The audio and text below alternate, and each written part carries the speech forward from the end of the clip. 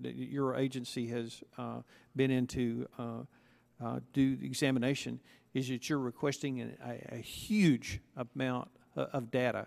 You know, and a couple of things. One, it's very sensitive information. Secondly, it's very costly. You know, the examination process is generally meant to be a sampling, going in and looking at a few records to determine if there's a pattern or practice in here. As I understand it, in many cases, you're requesting almost the entirety of the records of those companies. I don't think that was the intent of Congress. We got OFR, they're collecting data. We got IRS collecting data. Yeah. And I think that one of the things we need to hear from you is who has access to that data and what you're doing to secure that data. Brief answer, please. We typically do proceed by sampling and intend to do so. Sometimes it's situational. If we're into an enforcement situation, we may need to know all the consumers affected to make sure they're getting restitution as appropriate.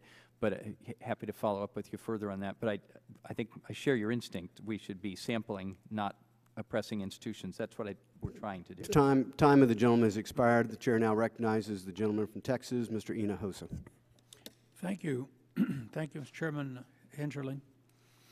I want to thank Director Cordray for his testimony and hard work on behalf of America's consumers.